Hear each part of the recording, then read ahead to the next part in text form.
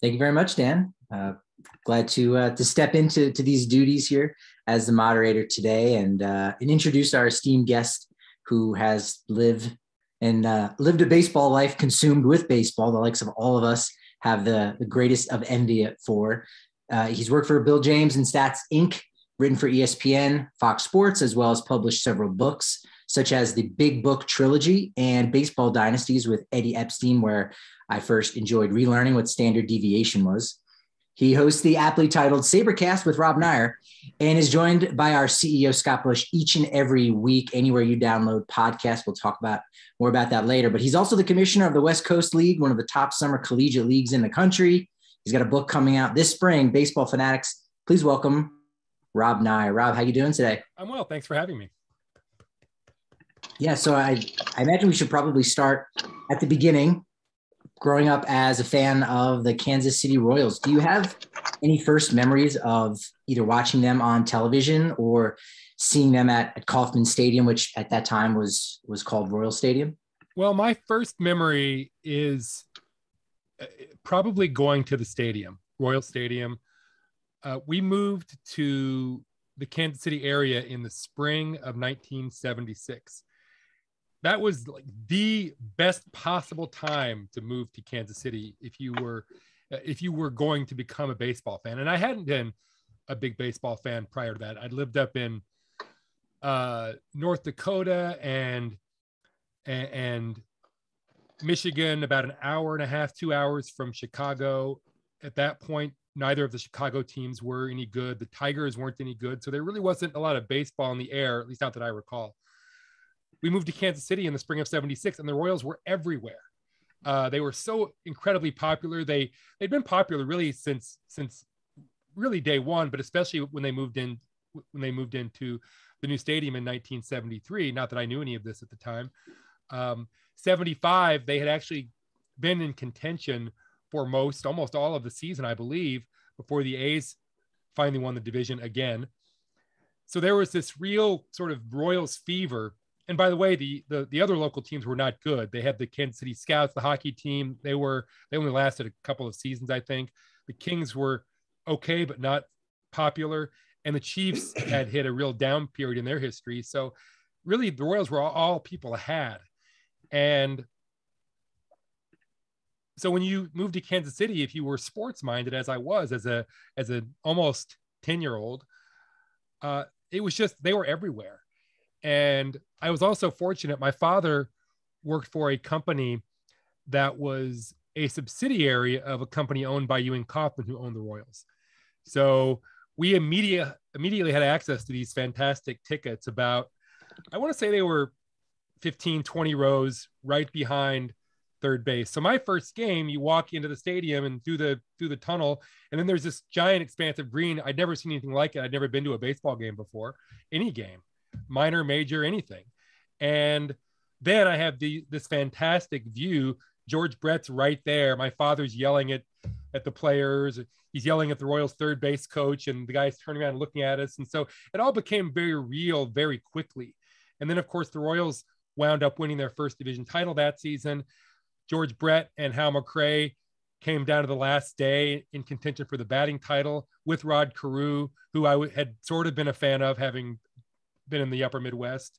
So it all just sort of came together in that very first season. And I became obsessed with the Royals almost immediately. I was one of those kids who would get up in the morning. The first thing I wanted to do is see the morning paper to look at the box scores. So it all happened very quickly for me. I don't want to get too far ahead of things, but obviously you must have been incredibly ecstatic when they went to back-to-back World Series and won their second attempt in 2015, except that wasn't really the case, was it? No, it wasn't. Somehow you know more about me than maybe my family does. At some point, I could pinpoint which year it was probably. At some point, roughly 13, 14 years ago, that passion just sort of drained away for me. Somebody in this room will remember. I know that Paul would remember what year the SABR convention was in Denver. 2003.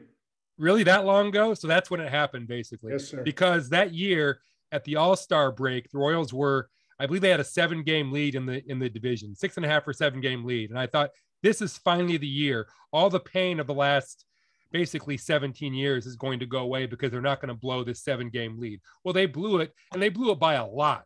Now, part of the problem was that I believe it was the Twins that season, I might be wrong, just played really well down the stretch. The Royals really did try to win. They went out and got some good players who played well. It just wasn't nearly enough. All the fortunate things that happened in the first half came back and bit them in the second half. And after that season, they continued to make these awful moves in the front office. And I just realized I was negative all the time. Every time I thought about the Royals, I just felt bad and angry and negative. And I realized it was just not good for me. And some people don't really have the ability, they don't have the luxury of giving up on a team for their mental health or their emotional health. I did, probably because I lived in Seattle at that point. Or actually by that point I was in Seattle. No, I was in Portland. By that time I was in Portland, and it was just easy being 2,000 miles away to not follow them as closely and to give up on that passion. The downside, of course, as you mentioned, I didn't really feel anything when they went to the World Series. I wondered if I would, and I really didn't. I just didn't feel any connection to that team. I followed them closely because they were so interesting, but I didn't have any real passion. I didn't feel any emotional connection. When they lost the World Series, it didn't really hurt. And when they won, I didn't really feel anything. And that was disappointing. I wish I had. It just wasn't there. I couldn't conjure it from nothing. Do you feel anything towards Kauffman Stadium? Like, is that still a place that has these special memories that you're there for the stadium more than y'all are for a game when you go back? I don't know. I haven't seen a game there since, I don't know when it was. I know I was back to the All-Star game, whenever that was. I think that certainly if I do go back, I will have it'll stir a lot of memories. It's not really structurally or architecturally, it's not really a place for me that's designed to elicit memories. I mean, honestly, I have a better time going to a game at Coors Field than I do at Kauffman, because I think it's a better stadium.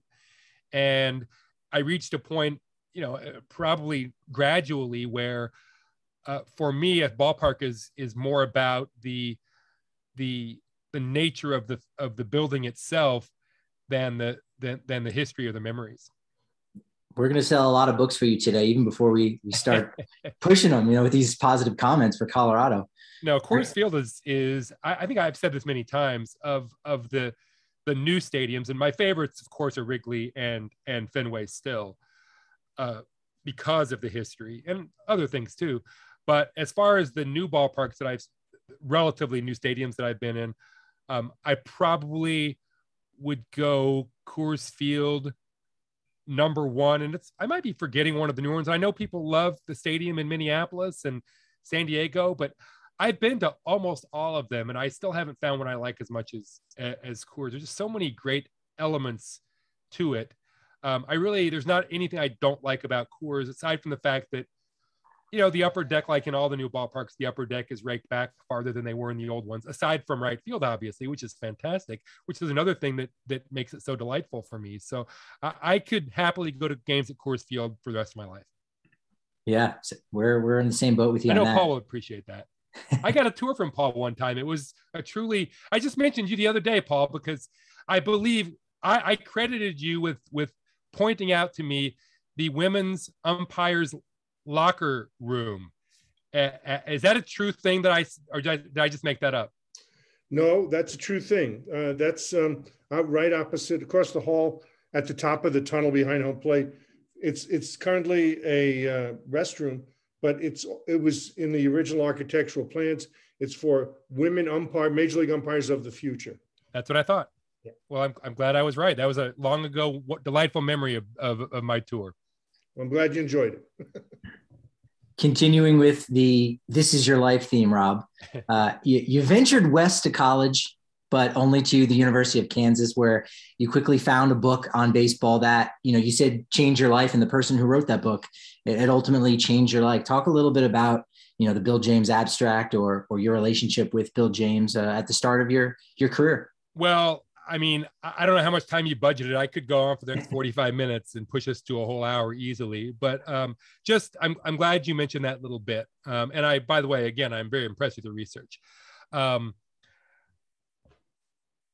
were actually two books, and I've talked about Bill many times and his influence, and I've mentioned this other book occasionally as well. But everything might have happened exactly as it did for me, even with just the abstract. But there was a second book at exactly the same time that also had a huge influence on me. So I want to talk about both of them. As I recall, upon first arriving at the University of Kansas, which was, you mentioned west of Kansas City, like literally it was probably 20 miles west of where I grew up in the Kansas suburbs. So I did not stray far from home. I could have gone someplace that would have been probably more interesting and more conducive to studying and all of those lovely things, a long ways farther, but I just did not have that sort of courage. So I went to Kansas, University of Kansas, and among the very first things I did upon arriving in Lawrence was visit the bookstore, and specifically the sports section. And I saw this book, the 1984 Bill James Baseball Abstract, which I still have it right there along with the others. And I told the story many times. I sure hope it's accurate, but in my memory, I saw it, was intrigued by the cover, at the back cover especially, started flipping through it and realized immediately that I had to have this book. So I bought it, took it home, and basically devoured it within the space of a day or two, because I'd never read anything like this before. And it hit me at the perfect time because, and I've admitted this many times before, but I was not, and probably am still not, an intellectual, but I fancied myself one. And this seemed like a new more intellectual way of looking at the game than I had ever seen before. And it just hit me in all the right spots. Plus it became, I think Bill probably mentioned that he lived in Kansas and was a Royals fan. So it just seemed like I was just immediately drawn to everything about the book and Bill in general. Right around the same time, I would say within a week of getting that book, I ordered from the History Book Club a book called Bums, an oral history of the Brooklyn Dodgers. And there was a specificity to that book that I'd not seen in a baseball book before, that had to do with the passion that people had for their favorite team. And of course I could relate to that on an emotional level, because I felt the same way about the Royals. And by the way, another little thing, that the Royals were in the middle of a pennant race, a horrible 3-team pennant race. Like they wound up winning with an 84-78 record. I suspect they were the worst team that had ever won a division title up to that point. And it went down to the last weekend.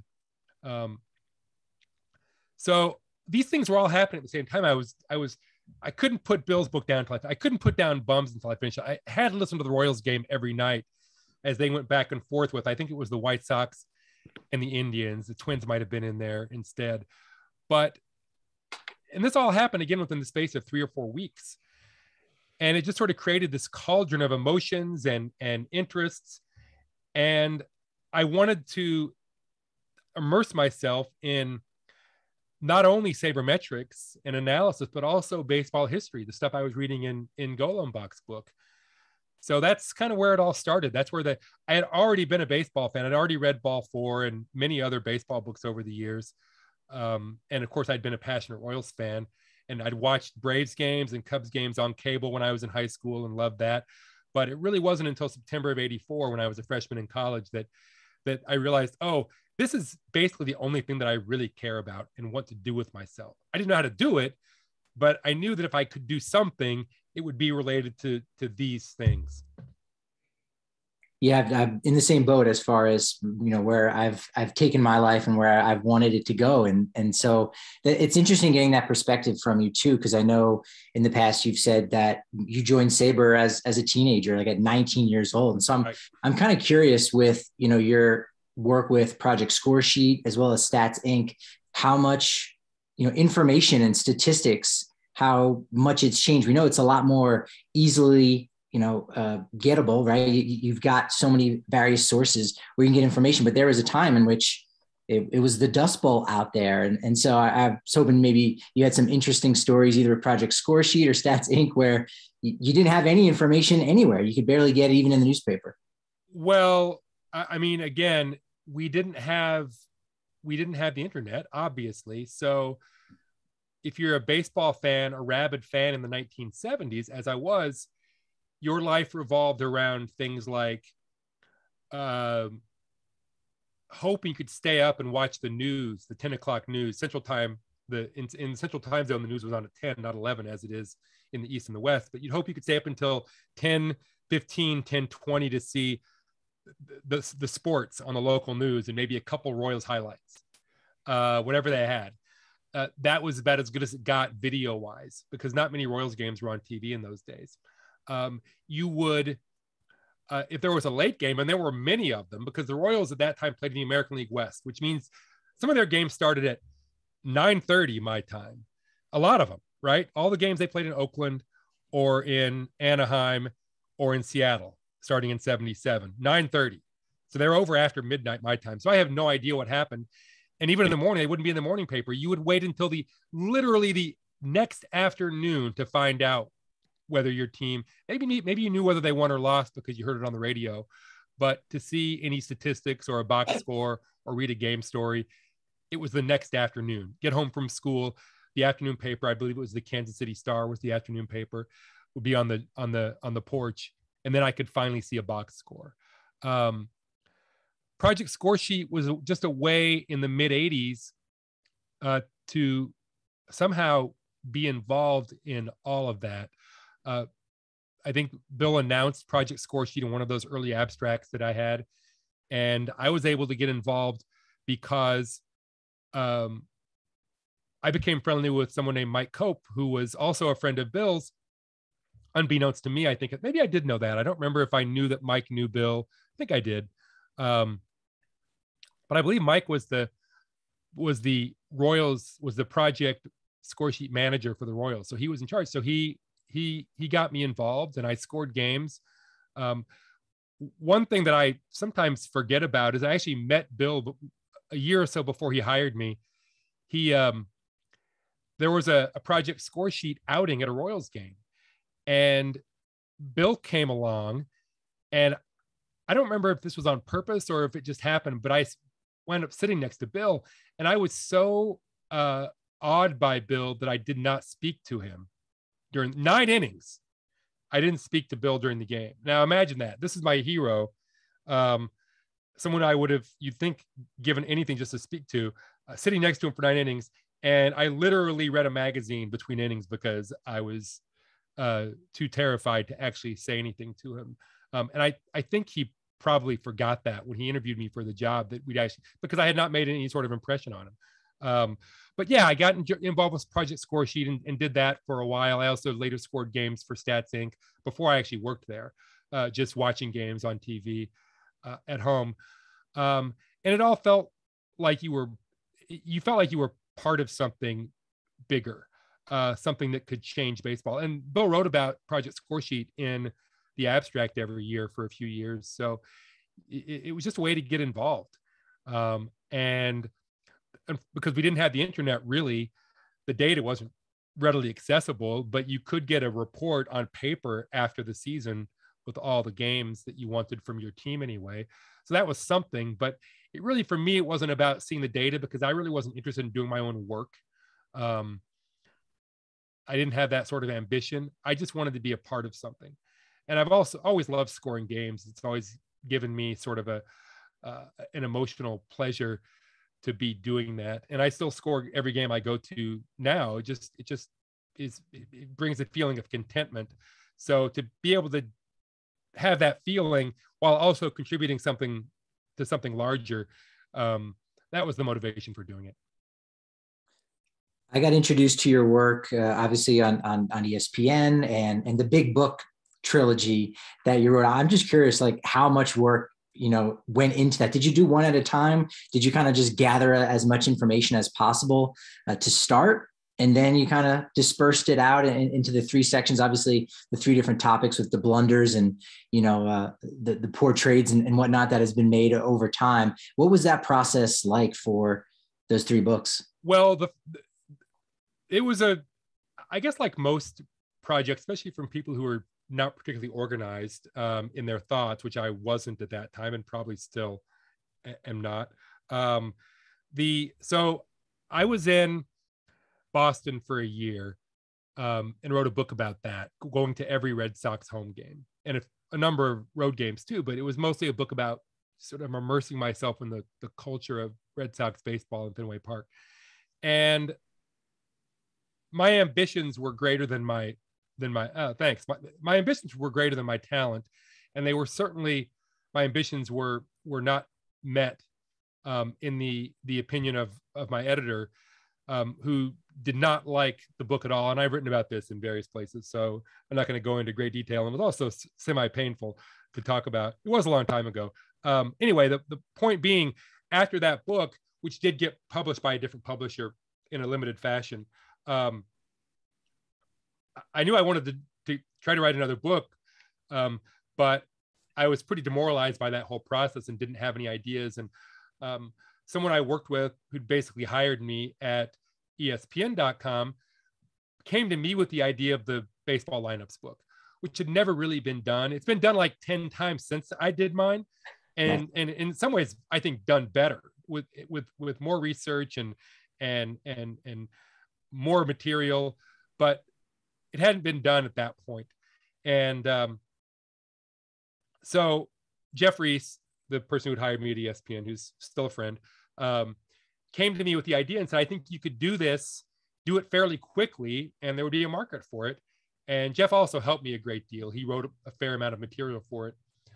And so that was how that book came about. We sold it quickly. It did decently sales-wise.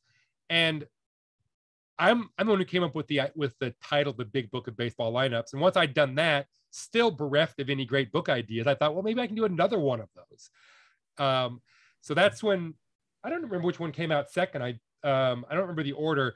What I will tell you is I started another book that didn't get published called Rob Neyer's Big Book of Baseball Wars. And I got about 25, 30, 40,000 words in, which is about half, excuse me, and lost it. The files just disappeared. And I wasn't backing anything up at that point. This is pre-cloud, of course.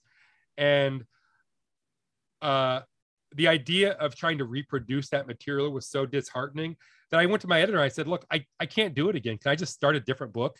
And he said, sure, whatever you need. And I was able to, and that's when whatever the next one was, that's when I wrote that one. But I still think Wars might have been the best idea that I had among all of them. I just couldn't bring myself to rewrite the thing. So that's why there are three. And then it they sort of sold progressively worse, which is why there wasn't a fourth. What was Wars about? Was it rivalries between teams? Yeah, it was. There probably would have been 2 or 3 of those, but what I would have done was pick 30 or 40. I don't know, however many chapters are in the other 2, not the lineups, the other ones. Probably, let's see, if each chapter is 4 pages and you need 200 pages, probably, yeah, around 50. So there would have been some rivalries. Red Sox Yankees would have been one chapter. Earl Weaver versus the umpires would have been another chapter, probably. I'm just guessing, but I know I had a list, and it was long enough for a book. All right. Well, if we're talking lists, every week the SABRcast, you've had amazing guests. It's been a couple of years already. If anyone hasn't already, almost 3. Yeah, 3. Yeah. If you're not subscribing to it, it's crazy. It's one of the best baseball podcasts around. Who's on your list of Mount Rushmore of guests that you haven't gotten yet? And you know what? You can take people that are no longer alive if you want to dip back into the archives, if you will. I've never thought about dead guests. Wow. Well, I'll tell you this. There are some people who I've really wanted to get on the show and just have gotten turned down. And I have always had a difficult time with rejection. So those still hurt. I just tried to get Bob Odenkirk for the show, because I know he's a baseball fan and actually pitched a baseball show to Fox a few years ago that didn't get made. And his team said that he didn't have enough time to do it, for which I'm sure is reasonably true. A lot of people like that, you can't actually get to the people. Now they might look at their Twitter messages, or maybe they don't, who knows. Who else? Gosh, I honestly can't think of anybody else who I really wanted to get on this show and they declined. I have a long list of people I'd like to ask someday, but there are so many potentially great guests. I mean, you think that 149 episodes in, which will be, we're up to 150 next week, that I would have run through most of them, but the list just keeps getting bigger. And honestly, the list that I do keep a list. I have a spreadsheet with the list. There are a lot of names I don't like. You could go out and probably get just about a significant percentage of the Hall of Fame players out there. And people would enjoy that. But the way my brain works, I don't want that list in my head. I don't want to be knocking players off a list of Hall of Famers. There's got to be something about that guest that speaks to me in that moment. And that changes from time to time. I mean, there are people I've had on who 2 months before I had them, I had no interest. But then for whatever reason, I thought, oh, I really want to talk to that person. And really what it comes down to is who I feel like talking to that week. And if you've heard the podcast, it certainly sounds like you have. There have been a few where and I need to stop doing this. I'll say, I should have had you on a year and a half ago, right? Which is a really dumb thing to say to somebody. Like, what do they say to that? Yeah, you're right. You should have. But I often feel like that. And there's no real reason why I would have someone on now, but didn't a year ago. It just hits me at the right time. And I feel incredibly lucky that Scott, Bush, and SABR generally have given me the freedom to basically do whatever I want with the podcast. One thing I try to do is, it would be really easy to just look at my bookshelves and have on the authors whose books I've admired over the years. And I've had a bunch of those people, but I could spend the next 5 years just doing that. And I don't, because I know that would limit the conversations to some degree. I think it would also limit the audience to some degree. And I always have a diversity of guests, and diversity can mean all sorts of different things in the back of my mind, but I don't want to get stuck having the same sorts of guests on week after week after week. Although you could look at the list so far and say, wow, this is a pretty uniform list. And to some people, it probably looks that way. And sometimes it looks that way to me.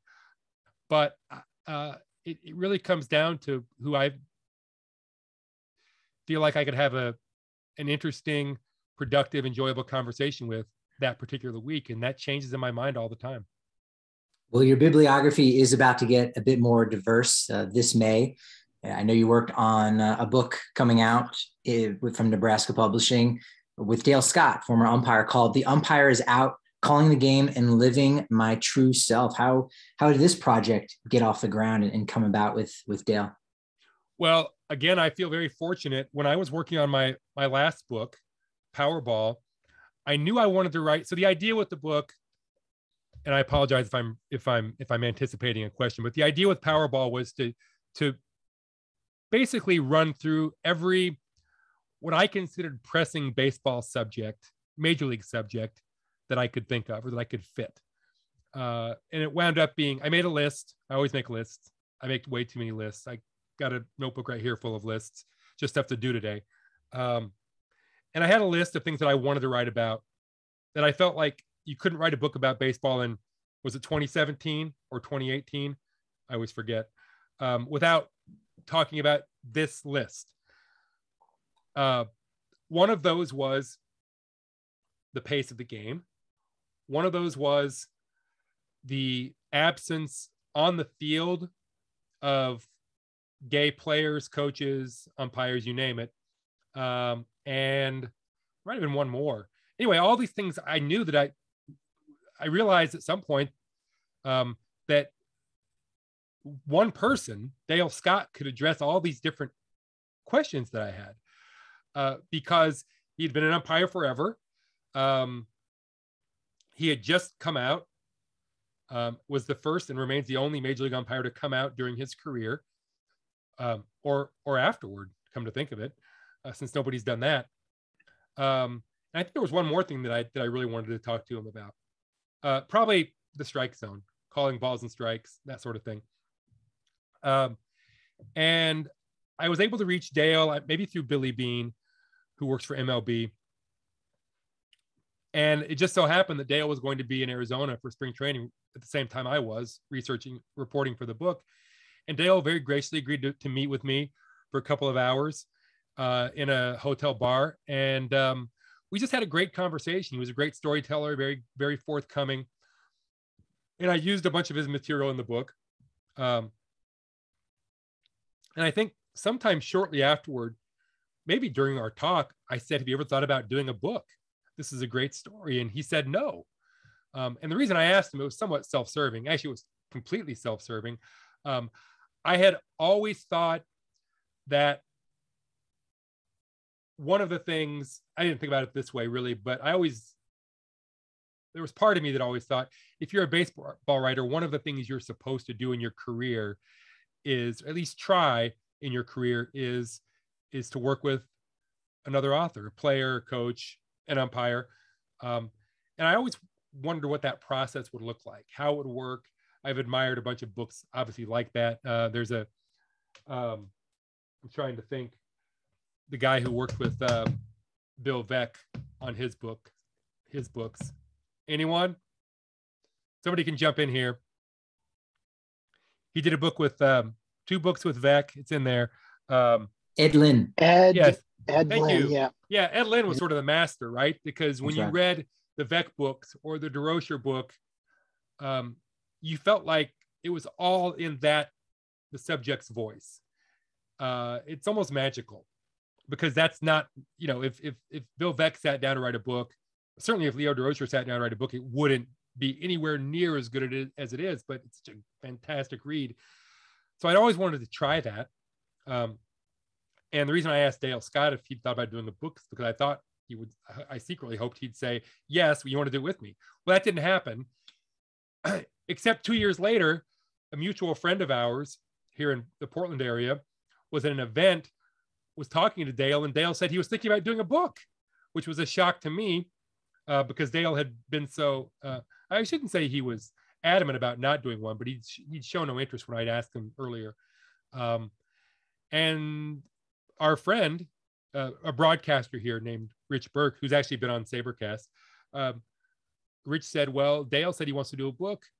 Have you thought about doing a book with Dale? And I said, of course I have. And I emailed Dale immediately, and we met a couple times and started exploring the possibility. There was a long process before we actually started working on it, because frankly, finding a publisher wasn't easy. If this had been 20 years earlier, it would have been exceptionally easy, because there was a much bigger market in the publishing world for baseball books that didn't have anything to do with superstars. Now it's pretty tough unless you have a connection to the New York or Boston book market, maybe Chicago.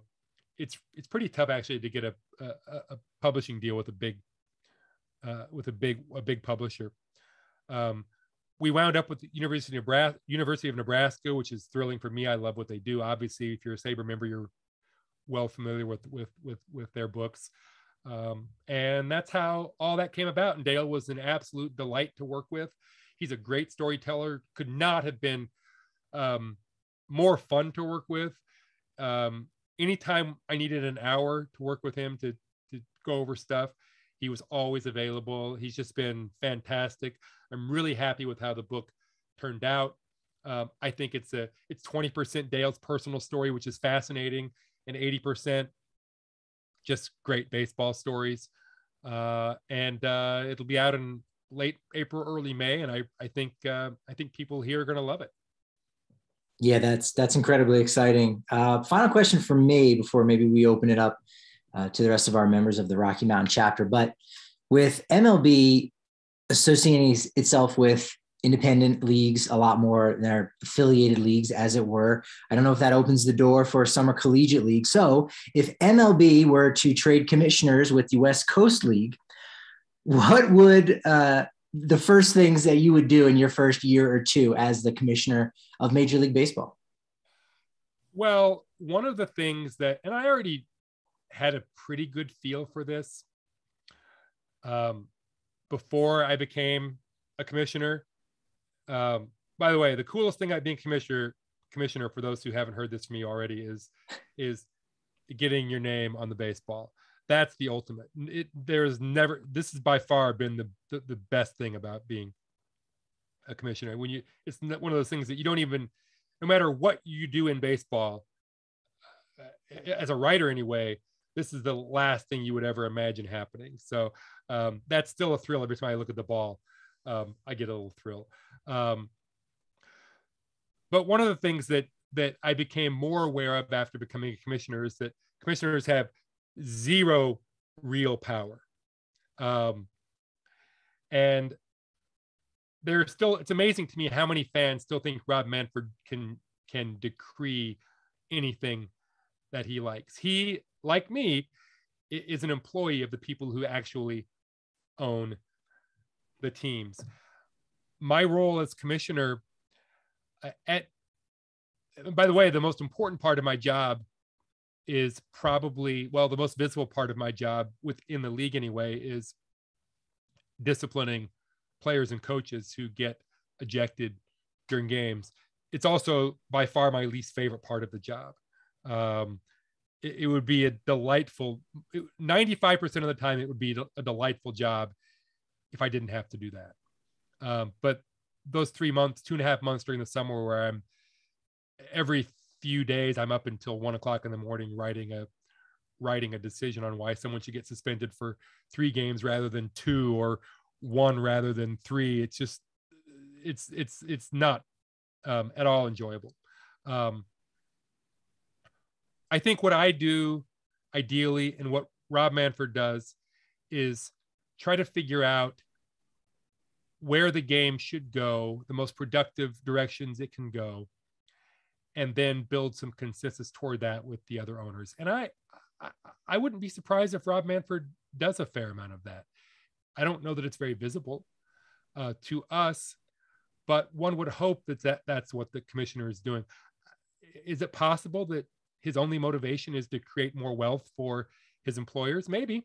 That's possible. It's certainly one of his roles. It's certainly one of my roles. But I also try to look at the bigger picture.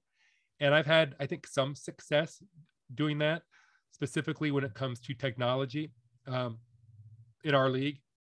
But ultimately, it's almost impossible to push the people who own the teams in directions in which they don't want to go. I probably tried a few times when I first began this job, and it didn't take long to realize that it doesn't work. All you do is get people upset. You cost yourself credibility, and you only have so much capital, political capital, when you talk to the owners. You got to build trust, and you've got to gently nudge them in the directions they would want to go already, but maybe need a little help.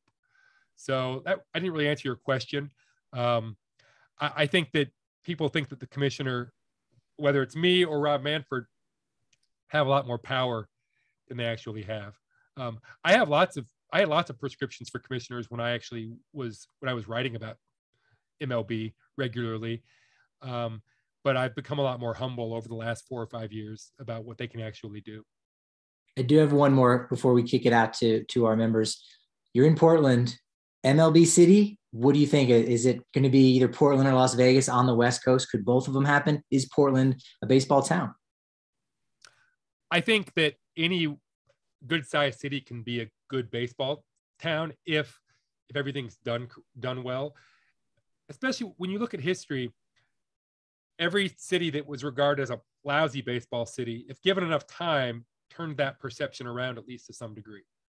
I mean, when you go back and look at what the Padres drew crowd-wise in the early 1970s and where they are now, right?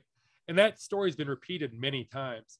You've got to have the right ballpark. You've got to have the right ownership, or at least not horrible ownership. You can be successful. Certainly, the Portland area has enough people to thrive. I think that there are places where you could put a stadium and it would work. Can you get all those things together? And can you also bring the right ownership in? There's been a lot of talk the last few years in Portland about MLB because, at least among some people, because there are some pretty visible people associated with it. Russell Wilson, Dale Murphy. But nobody's ever come forth and said, I'm the one who's got the $2 billion that it takes to build a stadium or to help build a stadium. There's also basically no appetite here for using public money for a project that large. You know, a small soccer stadium, sure, we can find a few tax breaks, maybe a little public money, but $1 billion baseball stadium, seems to be no political. I mean, we can't even find places to house all the people who are camping all over the city right now. I'm not saying it isn't there. I'm saying the money hasn't been identified, and it's just the problem. I think here that doesn't exist other places is that the people, the politicians, and by extension, the voters just are not really interested in spending that much money on a new professional sports team of that size. And I honestly don't see that changing anytime soon. Now, the easy answer people have is, well, maybe someone will just come in. Somebody who wants a team will just agree to spend the $1 billion of their own. MLB doesn't allow that. It's not an option, as near as I can tell. So the notion that someone's going to come in, some financial angel, and just take care of all those issues, I don't think that MLB would permit it. So in the absence of the political will or the public will, I'm not sure how it happens. I almost think maybe the whole thing's always been a fantasy. All right, start popping your hands up too in the chat if you have a question for Rob. We do have one in our chat from Dan. What cities are the teams located in the West Coast League? And have you been working with any experimental rules in the last couple of seasons or upcoming? Well, experimental rules, the answer is no. And the reason for that, and I'm not saying we're closed off completely to it, but the philosophy, which predates me by quite a lot, is that we are primarily designed operationally or competitively, I should say, as a developmental league. So we adhere to the NCAA rulebook in almost all ways.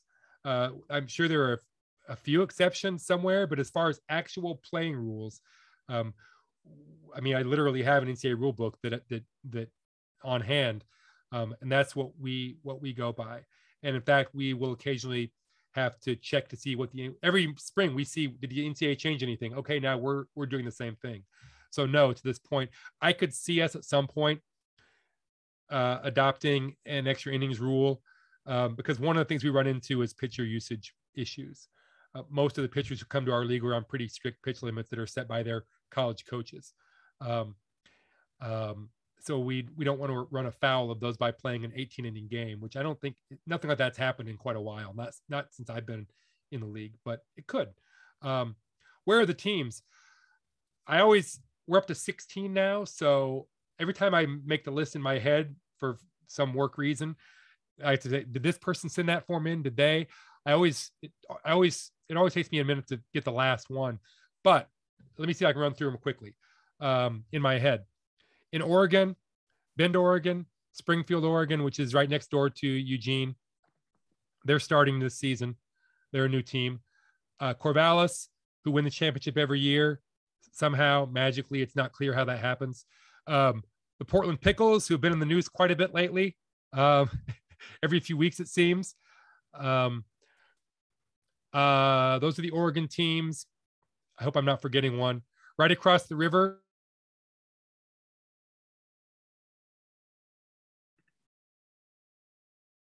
Port Angeles Lefties, which is a stunning place to see a game with Olympic National Park off in the distance. The Bellingham Bells, just across the water from Port Angeles, you've got Victoria Harbor Cats in Victoria, Canada, British Columbia. Another new team, the Nanaimo Night Owls on Victoria Island. Vancouver Island with Victoria. Going across to BC, the Kelowna Falcons. The new team, the Kamloops North Paws. Another new team playing at an old AAA stadium, the Edmonton Riverhawks. Back down into Washington State, you've got the Wenatchee Apple Sox, the Yakima Valley Pippins, the Walla Walla Sweets, and I feel certain that I've missed a team in there someplace, but that's all I can think of right now. You cut out briefly. Did you get Ridgefield Raptors? I did. Yeah. All right. Then they're right across. They're right across the river. I'm actually closer I can get to the Raptors a little quicker than I can get to the Pickles. They're right across the river. So no favoritism. You've named them all. Last one in the chat before we go to Brian and Donna, who has their hands up. Roderick does ask, and he was the one who had the Ed Lynn information there. More curious a little bit about some Bill James days and what projects you had hooked up with on ESPN, and when you launched Chin Music, which gave you a national profile. If you have any good anecdotes or memories from those days. I mean, again, I was with Bill for 4 years, and I worked on. Bill did a book called The Baseball Book. 3 of those, I worked on all of those intimately. Bill actually let me do some writing for those, especially the latter couple, I think. That was just fantastic. I spent so much time looking at microfilm for various pieces of those books, which I love and still love. I can happily look at microfilm or now newspapers.com for hours on end, as I'm sure many of you can. The last book I worked on with Bill while I was his employee was a book called The Player Ratings Book, which was essentially what it sounds like. That book sort of for me was the signal that I needed to find something else to do because I just wasn't that interested in the work. I also felt like, and I have vivid memories of thinking to myself, 4 years is as long, it's probably longer than anyone should be allowed to have this job. I was so fortunate to be able to work with Bill, to have that opportunity to be next to him or in the room next to him, and to be have my name on the covers of a few of his books. It seems selfish to me to continue doing that. And a couple of freelance opportunities came along right around that same time. And so I struck out on my own and was a miserable failure as a freelance writer before I was, again, fortunate enough to get hired by Stats Inc. And worked there for 2.5 years. Chin Music happened 8 months into my time with ESPN's website. And I was actually not hired to write anything for ESPN. I was hired as an editor. I was hired as the fantasy editor. At that point, ESPN, it was called ESPN.sportszone.com. And we did a lot of fantasy sports. They probably still do. And I was hired to come in and edit all the fantasy content, which I had almost no interest in. And after, I don't know, maybe it was only a few months, 3 or 4 months, I started writing this very short daily fantasy column, for lack of a better word. It was junk. It was just, this guy's good, this guy's not so good, watch out for this rookie coming up. And the lovely thing about working there at that time, and I worked at a company called Starwave. They actually ran the website, among other websites. They were a multimedia company that was owned by Paul Allen, who I'm sure people are familiar with that name. And the nice thing about working there was rarely would anyone come and say, Rob, stop doing this. So I knew I didn't really want to be an editor of all this fantasy content. So I continued to do the editing half-heartedly and just started writing longer and longer columns about baseball. And before long, they weren't really about fantasy stuff at all anymore. They were just about whatever was in my head. There wasn't anything, the word blog, I don't think existed at that point, but that's really what it turned into. I would answer email from readers. I did a weekly chat. And I had a great deal of freedom to write about anything. And that's kind of what it turned into. It turned into whatever was on my mind that day. And it also, honestly, it was the best job someone like me could ever have because it didn't require a great deal of time. And I had time to write these books in addition to writing 3 or 4, ultimately 3 columns a week. It was pretty ridiculous what they were paying me to do, a ridiculously small amount of work. Now, I will say in my defense, at some point in the early 2000s, I think, or mid 2000s, I said, look, this new thing, blogs are really taking off. I should be doing that instead. And their first reaction was, no, we can't let you blog. Buster's our blogger, Buster only. And I said, okay. About a year later, I kept pestering. And a year later, they said, I guess we can have more than one blog on the site. And then I started blogging. And that was actually a real job where I would spend 4 to 6 to 8 hours a day actually writing. Before I frankly had just been skating by on 3 columns a week. So blogging was a lot more work, but it was also a lot more fun. It did take most of my book writing time away for a while. All right, Brian, we're going to get you unmuted here for your question. Alex at the control desk in the New York offices of Major League Baseball umpiring. I'm going to go ahead, Patrick, and defer to Dan's question. Tell us, Rob, about the pickle that the pickles are in. Which one? They have recently lost their mascot costume, their pickle costume, which was, believe it or not, on the front page of the Wall Street Journal yesterday. The pickles are they are now in the realm of the St. Paul Saints, the Savannah Bananas. There are probably maybe 1 or 2 other teams you could think of along these lines. They are masters of promotions. And, it's not really, they're co-owned by a fellow named Alan Miller, who that's his business. That's what he's done. He's been in that field for years and years, promotions.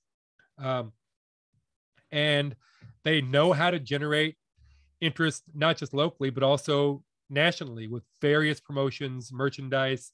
Their goal is to become a national brand. And I don't know how that works for a collegiate summer team that plays 2.5 months out of the season, but if anyone can do it, they can. All right, Donna, you are on deck. We're calling you out here. Number 2 from Paterson, New Jersey.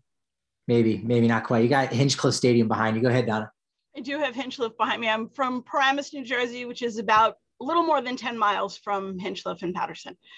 So we started off with Patrick pointing out your Oscar Goldman statue behind you, doll behind you. I'm interested in those baseball gloves that are behind you. Any interesting stories tied to those? Let me see what they are. I'll be right back. Very good eye. I did not see those back there. He's got a couple bats and he has some nice old-timey mitts. Okay, I think the answer is probably not really, but let me look. So here's a Don Blazing game, which is in pretty good shape, and I have no idea where this came from. I probably just saw it in an antique mall and thought, wow, that's actually not completely beat up, and it's got this really neat signature on it, Don Blazing game. Sure, why not? This one, Dick Drott. I have a fascination with endorsed gloves by players nobody's ever heard of. I just think it speaks to something, whether it speaks to how central to baseball, or how central to our culture baseball used to be, where someone would go and say to Dick Drott, Dick, we love your work so much that you've got to be on one of our gloves. And there was some kid, this is my favorite part. There was some kid at some point in the 1960s, I guess it was the 1960s, who got a Dick Drott glove and just like collapsed in a paroxysm of joy to get a Dick Drott glove. This one is a barely legible Phil Rizzuto glove. I have no idea where that came from. This one is my actual gamer glove now. I found this for $2 in on Vashon Island, where my wife's mother lives. There's a thrift shop, and I'll check. They always have weird, interesting stuff. And I found this Ted Williams glove, and it actually says, not only is it signed by Ted Williams, not really, but engraved, but embossed. But it's also Ted Williams, for people who don't know, for years and years endorsed sporting goods at Sears and Roebuck, had his own line of equipment. So this one has the actual little Ted Williams patch. So $2, and then I sent it off and had it restored for $50, which still a bargain in my mind. $52 for a working Ted Williams glove that I use when I play catch at graveyards and places like that. So that's the only one that's really has any real emotional attachment. Thanks for the question. Love talking about gloves. Anyone else with questions either in the chat or, oh, there we go. Chris Moyer, what's going on? Our latest and greatest board member, all the way down from Colorado Springs. Go ahead, Chris. All right. Thank you very much. Rob, I got a chance. Actually, I grew up in Kansas City right before your time there in the early to mid 70s. So right in the Hal McRae, Amos Otis, George Brett days there. So also got a chance. I also know Rich Burke out there in Portland. So say hi to him next time you see him. Question, actually two-part question. How did you get to be involved in the West Coast Baseball League? And last year with the pandemic and several teams in Canada not being able to participate, how difficult was it to change your league schedule to be essentially without your Canadian teams? Well, and I apologize. I've got to jump off in probably about 4 minutes. I have another thing. I apologize. And this has been just fantastic. As you can probably tell, I love talking about pretty much anything, at least baseball related. It was tough. We knew going in last year there was a chance that we could lose not just the Canadian teams, but the entire schedule. Ultimately, the Canadian teams had to drop out because of border restrictions, and to some degree, stadium restrictions as well. Most of it was an issue with crossing the border back and forth, and it was tough. We had a 54-game schedule going in. We wound up dialing that back to, I don't remember now if it was 48 or fewer. Essentially, what happened was all the U.S. teams simply kept their home dates and didn't change the home dates with other U.S. teams. And then we filled in with U.S. teams and often non-league games in the other home dates when Canadian teams were scheduled to be there. And I think we did about as well with it as we possibly could have. We didn't lose a single game to COVID issues. We had a couple minor scares, but I was actually shocked at how well, and it turns out this was true pretty uniformly all around baseball. Very few teams last year actually lost games. I'm not sure why. I think that there were probably, not in our league, because I literally don't know of any cases where this happened, but I suspect there were times in other leagues where they were maybe not as careful as they could have been and said, you know what, let's just go ahead and play and it'll be okay. And it turns out basically most places, it as far as I know, it was okay. And we have the same issues coming into this season. We think the border is going to be open. We think if there are restrictions related to testing, we can get around those. We've already budgeted money for testing if necessary, but it's tricky. And we certainly don't want our Canadian teams to go, some of them to go for a third straight season without playing. So we'll do whatever we can to include them. And I think we will. I have time for one more. Yeah. I just wanted to follow up. How did you get involved in the league? I'm sorry. Yeah, I forgot that part. So pure happenstance, and it's kind of a long story that doesn't make me look great, but the league was looking for someone basically to come in and handle disciplinary issues, because they had just, for whatever reason, lost at that point, it was their president, who was basically their commissioner, what I do now. And they were on a bit of a time crunch, and they'd had some not great luck with their previous presidents. They'd run through, that's pejorative, isn't it? They'd gone through 2 or 3 within the space of that many years, essentially. And for some reason, someone in the league had seen me at an event speaking and thought I might be a good fit. And he was able to sell me to the rest of the owners. It was sort of portrayed as a job that wouldn't require a lot of work, maybe have to deal with 2 or 3 disciplinary things over the course of the summer. And I didn't have anything else going on. I just finished my book, didn't have another book lined up, didn't have a job. And I thought, sure, I'll take this, what seems like it might be fun summer job for basically no money. Why not? And it quickly turned into something a lot larger than that for various reasons that I might tell that story someday. But a lot of crazy stuff happens in a baseball league, as anyone who's ever worked in one can tell you. Rob, thank you so much for your time. Sorry, Dave, that we ran out of time here to get you in between your sets of Feel free to email me with any questions anyone has. I will answer. I apologize for having to leave now. You're good, Rob. Thank you so much for your time. Appreciate it. Really looking forward to the book coming out in May. It's going to be Thanks, great. Everybody. I really appreciate it. Love to come back someday. Thank you. All right, Alex, what do we got next? Or Dan, go ahead and jump on in here. And I guess maybe we conduct our typical business as usual for the Rocky Mountain chapter. I think the schedule is, Patrick, just have an open forum. But since you have the helm, feel free to start the discussion on a topic if you see fit.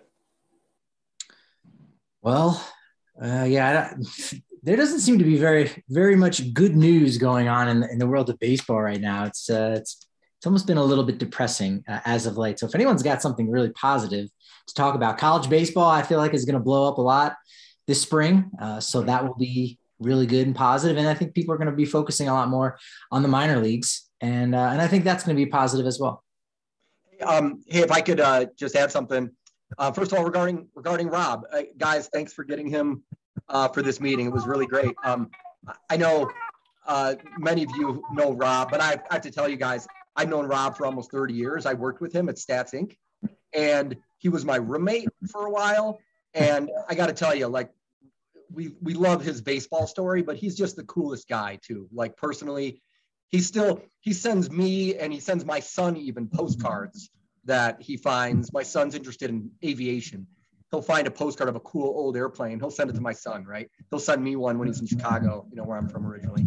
So the guy is just great. And he comes across as such, I think. So anyway, thanks guys for having him on. Thank you, Dave. Hey, Patrick, I wanted to add something. I met Rob when he was just out of college, working at Stats Inc. I was with the White Sox, and sat with him one day. Kim Eng and I talked to Don Zaminda, and baseball. I'm sorry, somebody's got their mic open, and John Dewan. And when they walked out, Kim Eng and I looked at each other and we said, that is 3 really amazing people.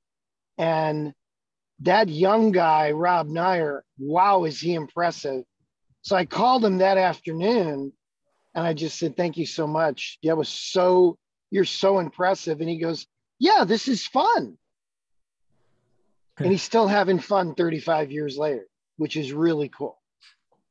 I listened to an interview by him and I was, could have talked to him for forever and pepper him with questions. But one thing that I think he said was, and this was shocking to me, and I imagine it will be to everyone else, is that before he started becoming a commissioner for the West Coast League, he'd always kind of consider himself as an outsider. And you go, Wait, what? But you understand, I guess, for the game itself, and not having those connections or relationships with players and things of that nature, you kind of understand it a little bit. So now he feels a little more on the inside. So I thought that was an interesting take.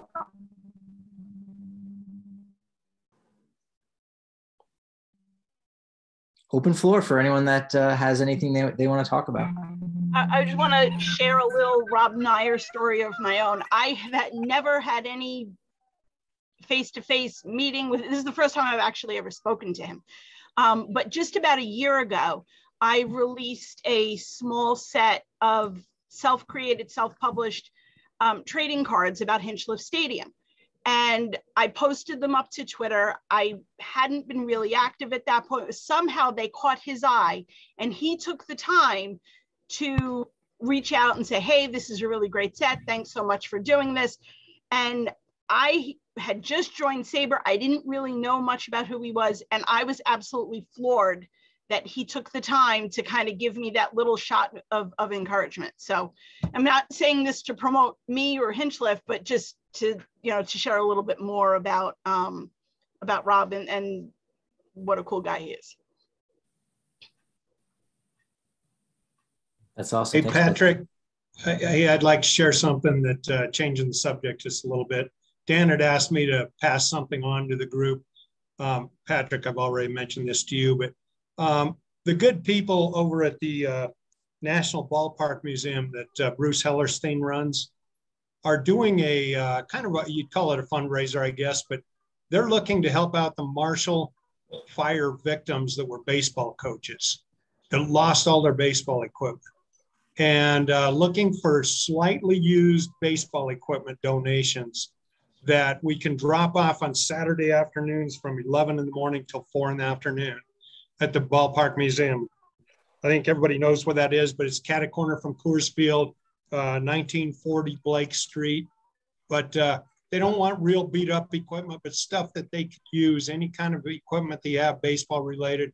I think it's a really nice venture that they're putting together here. And I know a lot of people in this room may have old equipment laying around that you'd like to donate, and they'll be getting that to the coaches.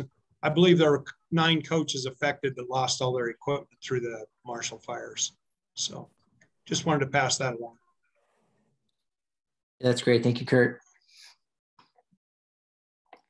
Patrick, this is Brian. I have one, we look for some positive messages in these days of strike and everything, or lockout.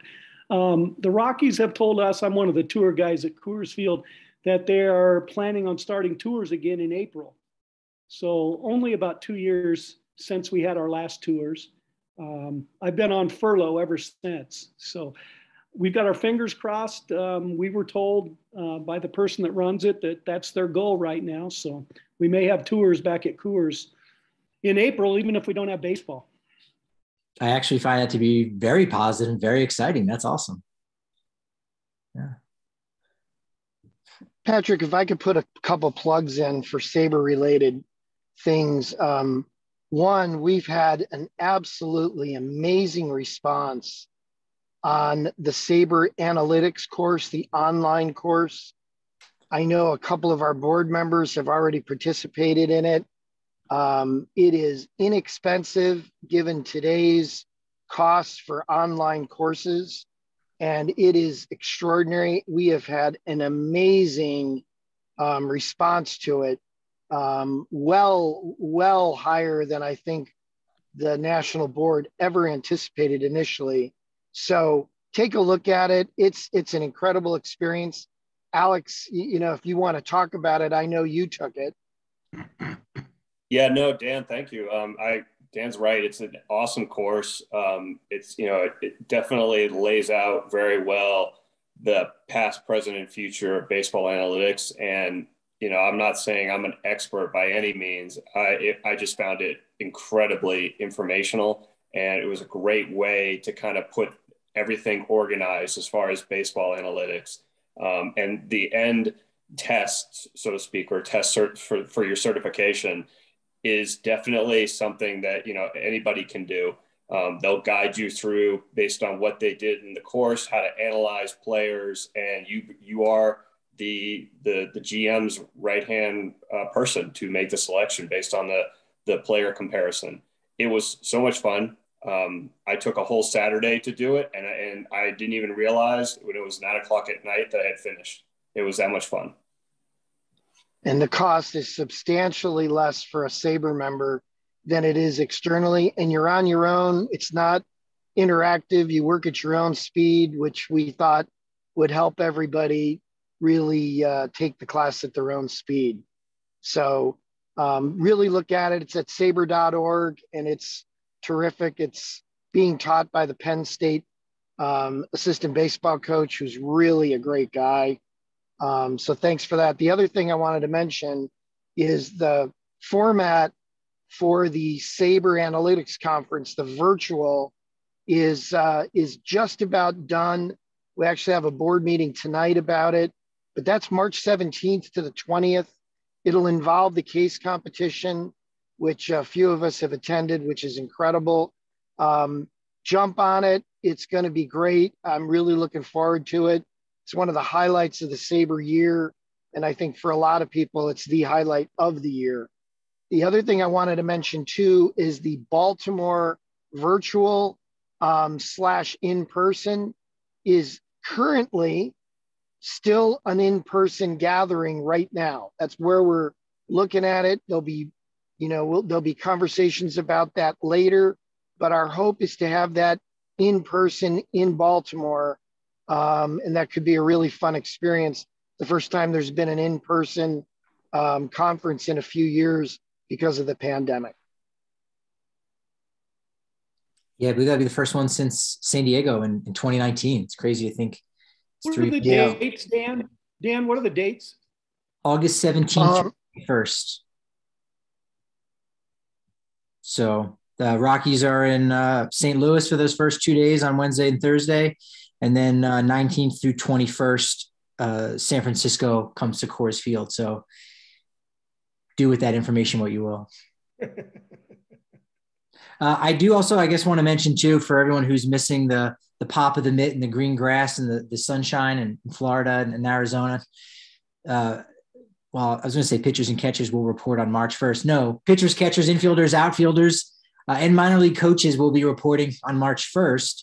So that could be our first opportunity of actually seeing some real baseball. I wouldn't expect coverage of the minor league spring training to really boost up if you happen to be down there.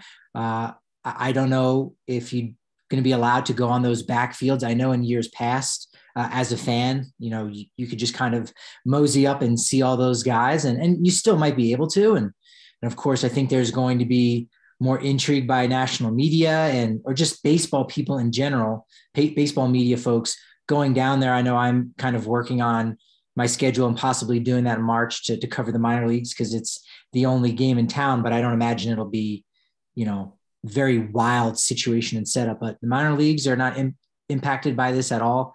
Opening night for AAA starts on April 5th. The Isotopes are in Oklahoma City before coming back to Albuquerque that next Tuesday. They play 6-game series against the same teams. So you could see Dodgers and Rockies prospects there on April 5th. And then on April 8th, the other 3 levels will get started. Hartford, Spokane, Fresno. I think the minor league baseball package is only $9.99 for the year. Last I checked, or at least that was the price last year, I think. So that's crazy affordable. We'll see what happens with that. The only thing is, I don't know if any of the ballparks in the Northwest League, or rather the High A West League, have cameras there because originally they were short season leagues. So they didn't have as long of a season. So I think they would rely on maybe college kids to come and intern and do stuff. So that might mean not getting a lot of Zach Veen or Drew Romo highlights every night. If you're looking to stay up and watch more minor league baseball, you will get that with Fresno, Hartford, Albuquerque, as well as pretty much every team they play against. So that's something to keep in mind that maybe keeps you a little bit warmer this winter. Hey, Patrick. Yes, Shannon. Hi, guys. Hope everybody's having a good February now that football stuff is over. I know I'm a baseball girl. A couple things, but I wanted to follow up with what Kurt said about Bruce's baseball museum. This Saturday, in case nobody knew, is a free day. I plan to go and we'll just contribute whatever money just to help with the cause of keeping it open and everything. So I think the hours are still 11 to 4, but it is a free day. Just so you know, pass it along to everybody. They could use this support just because, and maybe that's a good day to take your used gloves, balls, bats, bags, etc. I wanted to shout out to Matt, because we haven't seen him for a while. So Matt Mitchell, I love you too, Matt Rep. And thanks for having Rob on. That was really great. I have a question though, what anybody's opinion is, if, you know, Major League Baseball is still in their conundrums. If they do go to some spring training in whatever, in a few weeks in March, let's, you know, optimistically say, what does that leave with the rest of the season? Do they start normally, or if they start, you know, the end of April, do they just start with the games that are scheduled that week? Could they just forget the first week or two? How does that work out? Can I chime in here? You may. Sure. I don't think that the answer to that question is knowable yet. Nobody knows how the negotiations will break. Maybe they'll break favorably or unfavorably, but it's going to be something that's going to be changed and adapted on the fly, I think. And if you look back at the history of work stoppages, there have been plans A, B, C, D, and E lined up, and they play out. But at this point, on the day that pitchers and catchers were supposed to have reported, that I don't see how that can even be answered without just idle speculation. I know the commissioner last Thursday, when he addressed the media, he said that players need a minimum of 4 weeks. So, okay, go back 4 weeks from March 31st. And he said it should take less than a week for players to be able to report to spring training. So basically, if they can come to a deal by next Friday, February 25th, even if it's a day or two later, you know, who knows? But theoretically, you could say opening day will start on time. But once we hit March 1st, you know, you could be a little bit more skeptical. I thought maybe they would try to push it to 3 weeks for spring training. I mean, they did that for the pandemic season in 2020, much different situation because they were only playing for 2 months, but they could have, 3 weeks of spring training and then increase the dugout roster from 26 to 28 to carry maybe 2 more pitchers and work around that. So, but again, as Paul said, it's kind of, speculation at this point, but they can get a deal by next Friday. Maybe. One other thing to layer in there, and that's COVID protocols. As players, arrive in Arizona and Florida, they're going to have to go through the protocols that will allow them to enter camp. Plus, there'll be quite a few players traveling from other countries. So, that's going to add a few more days to the whole process. And one of the issues too that always comes up when there's a labor stoppage is the integrity of the divisional title. And once you get into an abbreviated season with an unbalanced schedule, there are opportunities for teams to capitalize winning enough games to win a division without playing the right teams. And it's something that comes up every time there's a labor issue, anytime there are games missed. And it's always a thing that isn't spoken about publicly, but it's a very integral part of the conversation at the end, because division championships and most notably playoff spots are rewarded. And sometimes by the luck of the draw, a team can maneuver through an easier somewhat schedule and emerge in a different situation. So what they try to do is plug those games in, but there's 185 days to plug in 162 games. So with the 20-day rule and all the basic agreement rules, it's really tough to reposition games in the regular schedule. Actually, it happened in 72, Dan. I'm sorry, Patrick. That happened in 1972 because of the work stoppage. They just scrapped the first 2 weeks of the season. It was an unbalanced schedule. And I think the Tigers won the American League East over Boston because they played slightly less games and had an easier schedule. They had tougher teams to play early in the season. They didn't have to play those, and they benefited by that. And I think, judging by the mistakes of the past, I think they want to do everything they can to avoid the same situation this year. Plus, it's not, work stoppages are not without their entertainment value. Whenever I run into a Dodger fan who says, well, we finally won the World Series in 2020. And I point out that they haven't, the Dodgers haven't won the World Series since 1988. They said, well, we just won. I said, well, no, that 2020 was a practice year. So no, you didn't win. And then, of course, the Atlanta Braves, who was supposedly the team of the 90s, won one World Series title in 1995. Well, 1995 was a shortened year. They only played 144 regular season games there. So even the Braves fans, you can get after and say, well, that was a tainted year. So the team of the 90s, if you want to have fun with it, won exactly 0 World Series titles in the 90s. Untainted. So, Paul, using your rationale, who should we give the World Series trophy to for 94? Should we just appoint the Expos as vacant. The champions? No, just vacant. How about the Montreal Expos? Yeah, that's my vote. Well, how about the White Sox in that year? That was a damn good White Sox team. Thank you, Dan. Thank you. Sure, why not? Yeah, I know it's a mess, and I appreciate everybody's comments on it, and with the rules of no, money-wise, no double headers and all the things that may be. But I appreciate everybody's feedback.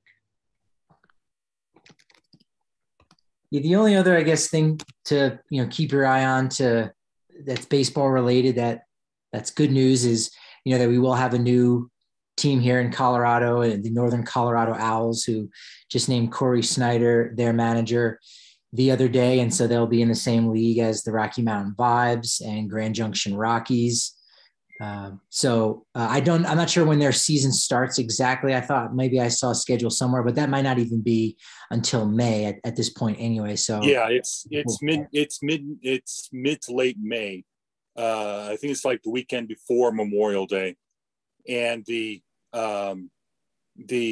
Owls' first game will be on home game in the new stadium will be Wednesday, June 1st against the Rocky Mountain Vibes. Good to know. Thank you, Chris. Yep. Potential group outing.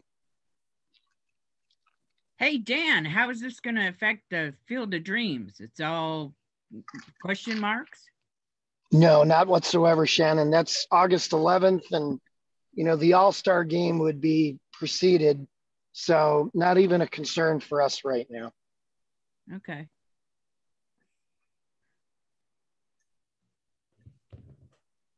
Anyone got anything else that they want to share?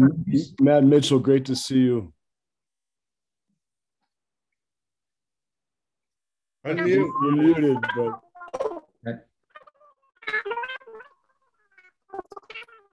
Boy, that's bad. Alvin and the Chipmunks live. Like Mickey Mouse. Sorry, Matt. I think the audio is bad. I think you were trying to chime in before too. I had heard that sound, but the audio is really a bit wonky there on your Dell PC. I got to do a shout out to Dan Evans, because that was very good. I didn't have a chance on the last call. We didn't have any audio for a few moments, and you said that was the Marcel Marceau version of that. And it was hilarious. And this is Alvin and the Chipmunks. Excellent, Dan. Well done. Yeah, I do have a brief Rob Neyer story, kind of just dovetailing what Dave Mundo said. Rob really is one of the nicest people on earth and very thoughtful. And I remember a time, because I've interacted with Rob over the last probably 10, 12 years, usually seeing him at least once or twice a year. And after spring training, I was playing catch with our Mary Odell down in Scottsdale after a Rockies spring training game. And who walks by in the parking lot where we're playing catch? Rob Neyer. And he got to hang out and play catch with Mary Odell, myself, and us three actually threw the ball around a little bit. And it's just a memory I'll always have, and it's kind of surreal. But hey, Kurt, we'll share on our social media that glove drive and equipment drive. That sounds like a great cause. So good to see everyone. Hey, Rep, give your group a little plug for opening day and everything you're doing. Well, Dan, thanks. It's maybe not pertinent just yet, but we all know it's sort of looming. In the event that there isn't an opening day this year, my Denver Browns have launched a GoFundMe campaign, and it's really a plan B. We all know there's no replacing opening day, but being there's been an opening day every year since 1947 in the city of Denver, whether it be at Merchants Park, Bear Stadium, Mile High, or Coors Field, this year there may not be. So the Denver Browns, my ball club, are doing a sort of plan B at All City Stadium, All City Field, right by DU off I-25 in Franklin. April 3rd, we're looking at actually funding our whole season. That's our plan. But every game is about $2,500 to fund at All City Stadium. So there really is a need to have a community cash call so that we can have at least some baseball in the event that there's no major league season. Let's all cross our fingers that doesn't happen. But in the event, this is merely a way to hopefully keep some baseball available for the community. So hopefully it doesn't come to that. If it does, check out GoFundMe. There's Save Opening Day. That's our campaign. Or go to denverbrowns.com. You can find a link on there. And thanks for letting me pitch that.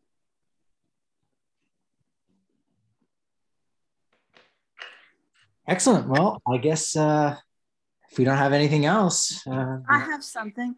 Patrick, Olivia Kyler has a question. All right, keeping us alive. Well, I have a statement. I'm 95% sure that next week I am going to the Green Room in Durham. And that's the bar in the Bull Durham movie. Yeah. Cool. So just a little tidbit. If they have T-shirts or anything, I'm a large, and I'll get you next time I ever cross paths with you, Olivia. Really? A large? Yeah, that's so cool. I'd love to have a T-shirt from that place. Anybody else? Sounds like an open tab.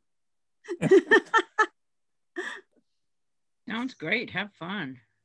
Thanks. This is my first time.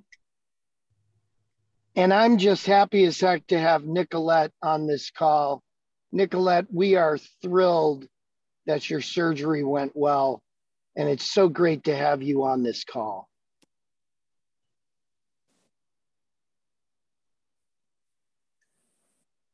Or it was good to have you on it. I don't know if she left. Yeah. She was here before. She was here, but she got disconnected. Excellent. Well, all right. I guess we have to go home now. You know, you don't have to go home, but you can't stay here. That does it for another one of our awesome Saber lunches. We'll be back again next month. We'll keep you up to date with emails as far as what we're going to be doing. If we'll have any outings, if there's any spring training and people are going down to Arizona, whatever it may be, always make sure you're reaching out to us and we'll figure it out. But until then, we'll see you next week on the old Zoom channel there. Thanks, everybody. Thank you. See you later. Thanks a lot. Have a good month.